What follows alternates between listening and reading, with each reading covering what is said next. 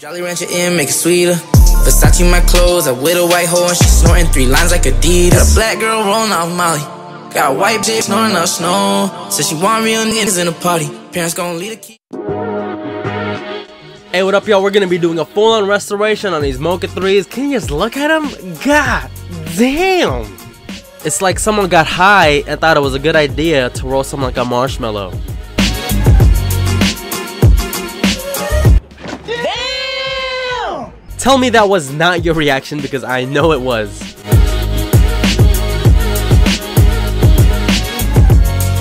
Hey, but first things first, man, we gotta take out that toe cap stitching if you want to do anything to the shoe, so we have a clear access to removing all of that crumbled midsole. Removing the insole will make it a whole lot easier to remove the toe cap stitching, so make sure you do that first.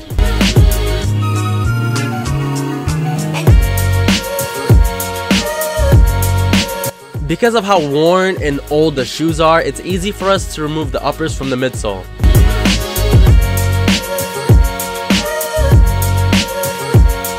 Our next step is to remove the rubber sole away from the midsole. So what we're going to do is we're going to use boiling water to help assist us.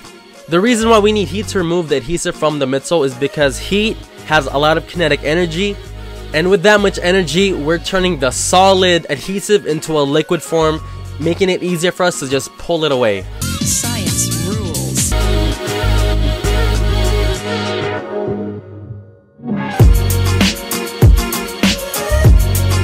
Now that we've removed the majority of that crumbled midsole off, there's still bits and pieces still left on the midsole, as well as the remnants of the factory adhesive. So we're going to use the same principles we used to remove the uppers using heat. So by using a heat gun to melt the adhesive, we're making the solid adhesive into a liquid form and using a solvent, aka the acetone, to remove it clean off.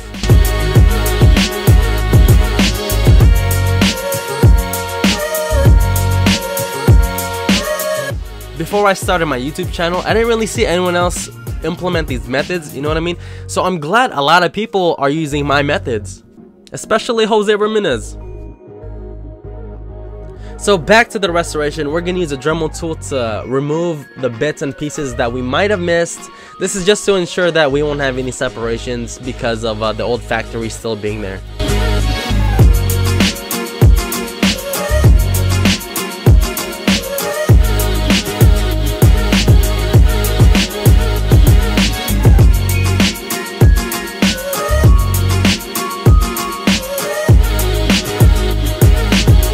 And we just want to make sure that all of it's gone by using acetone and cotton balls. As you can clearly see, the soles are dookie pookie, so we're going to use my Michael's secret sauce to wind them all up and make them look brand new as possible. It's the best on the market, better than anything else.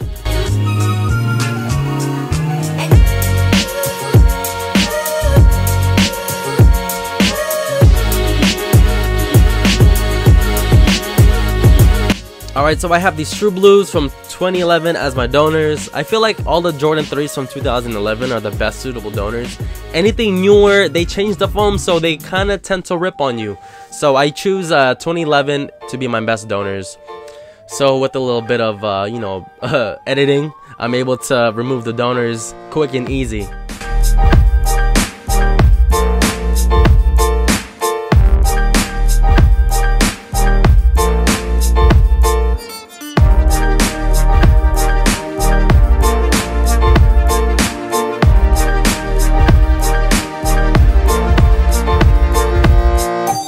So now that the midsole paint has been fully stripped, we're going to make sure that the fitment is correct on the OG sole. I also noticed that a lot of people leave this gap because they don't know how to manipulate the midsole. All you have to do is just cut the front of the foam on the toe box.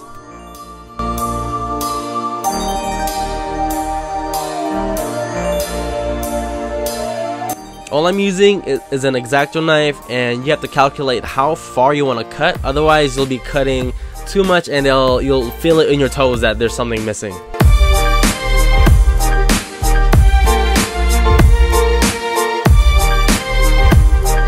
So So now the sun's out, bun's out, we're gonna clear the soles by using my micro secret stuff. It's gonna deoxidize the soles, it's gonna freshen up the soles, it's gonna make it look brand new A1 steak sauce.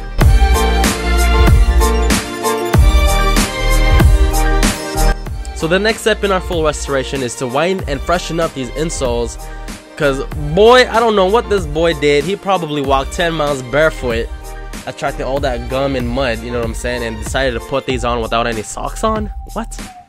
I have a full in-depth tutorial on how to perform this whitening method. You can whiten your laces, your insoles, your white mesh on your concrete 11s, your prime knit, your fly knits, anything that's white. I'll leave it in the description below.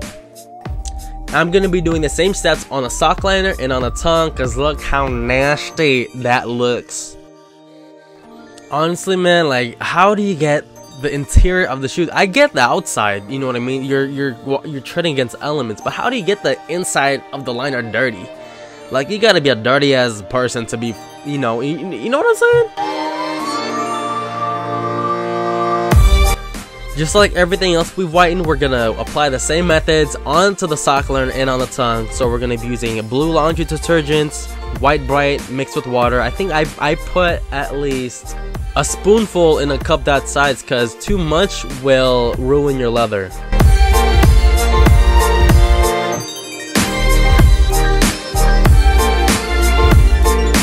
So this is what they look like deoxidized on the rubber sole, the toe cap whitened, and also the inner lining and the tongue, as well as the insole whitened.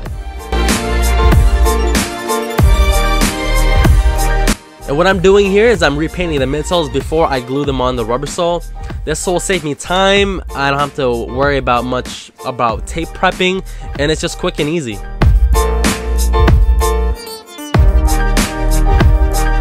So I made my very own mix of off-white, which consists of white, a little touch of vanilla, and a little bit of brown, and that's how I get my eggshell white midsole color.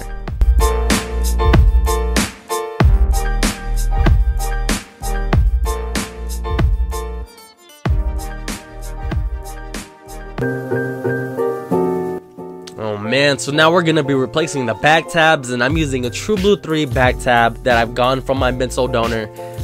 So what I'm doing is I'm using an X-Acto knife to cut the stitching away from the elephant print. And you want to check how well it fits. If it doesn't fit too well, you can just cut the little edge off of the plastic tab itself to make more room. So how I'm going to remove the blue paint off of the tab is I'm going to be using a Dremel tool. This is not advised, I just do it because it's a lot faster. And I have more control using a Dremel tool, so if you're new to using a Dremel tool, you're going to f it up. So use acetone and cotton balls.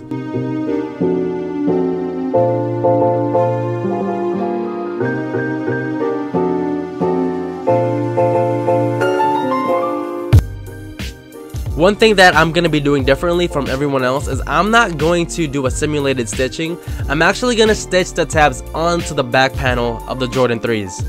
I am not the first person to do this method. I believe it's Wreckin' Rob, because he's the first person that I saw on Instagram to do this. But this will be the first time on video. So what I'm doing first is I'm locking it down. I'm locking the tabs down with bar cement super stick, making sure it's secure so when I stitch it, it doesn't move around. So what I'm using is a sewing awl that I use to restitch toe caps, and the thread I bought it at Joann's Fabric. Restitching the back tab is a lot easier than restitching the toe box, because you're able to see where the thread goes, you know what I mean? Because in the toe box you don't really see anything, but it's a lot longer since you have to like go through the top layer and then the bottom layer, so it's a lot longer.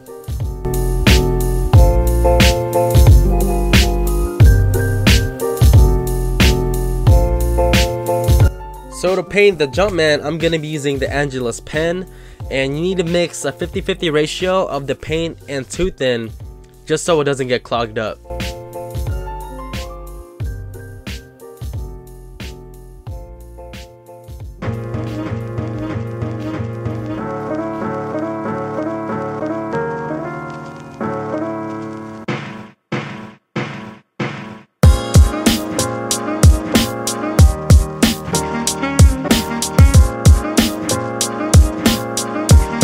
So after we paint the Jumpman, we're going to use the heat gun to set it in there.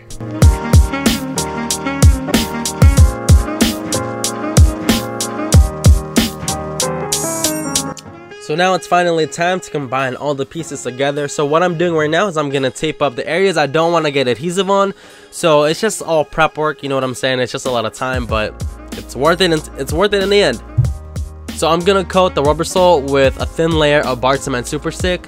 Come back to it to apply a second layer, just so our re-glues will be a lot stronger.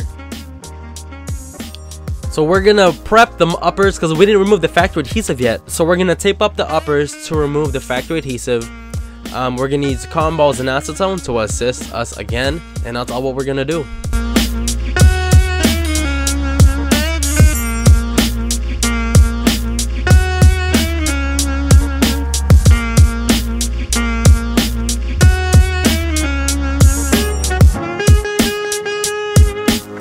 Again, using a Dremel tool will help us drastically since it'll clump up all of the adhesive, so we won't be wasting a lot of acetone and cotton balls in the process.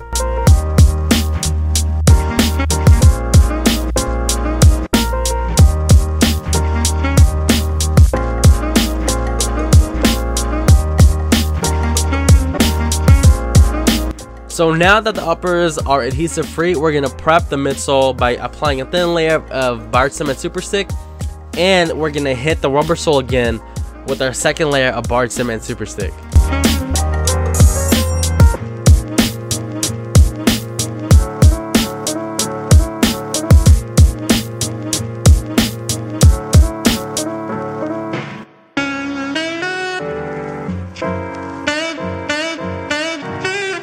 So we're gonna let the adhesive cure for a couple of hours, and we're gonna activate it again with heat so that the bond is really strong.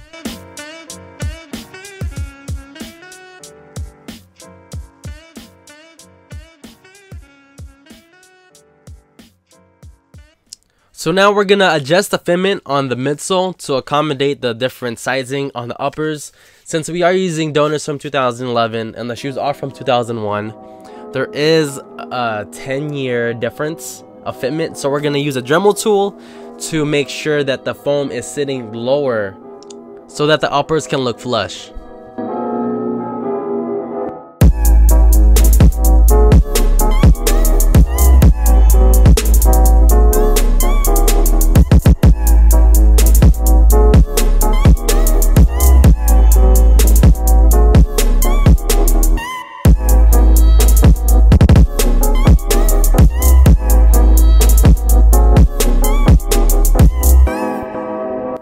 So just like the rubber sole, we're gonna apply 2 thin layers of Bar Cement Super Stick, so our re-glues will be a lot more stronger and the uppers won't be going anywhere. I'm using a C-clamp to secure the uppers to the midsole, just to make sure that it's not moving around, so when I apply my tape, I know exactly where the midsole is gonna meet the uppers. So now it's time to apply our Bar Cement Super Stick onto the midsole and on the uppers.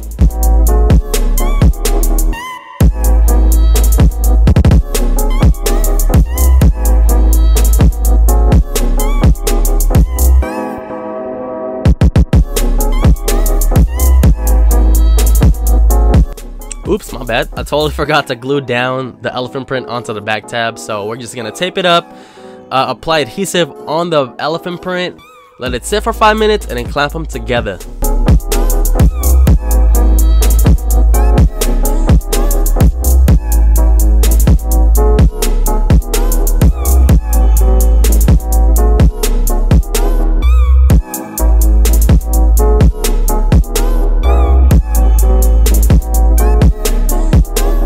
So we're going to heat up the adhesive on both the uppers and the midsole. After we clamp them down and bond them together, we're going to re-stitch the toe cap, and I'll leave a link down in the description on how you can do that.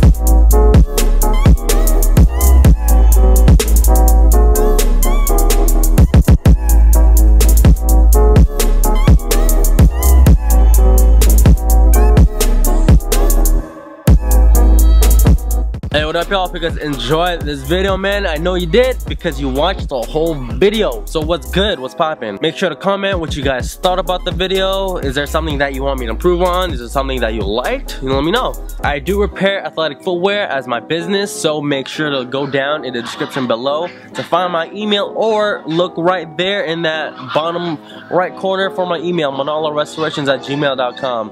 Make sure to send me detailed photos, detailed description. Just don't be sending me photos. Give me a description of what you want me to do.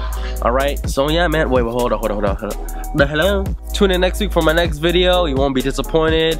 Alright, salud. God bless.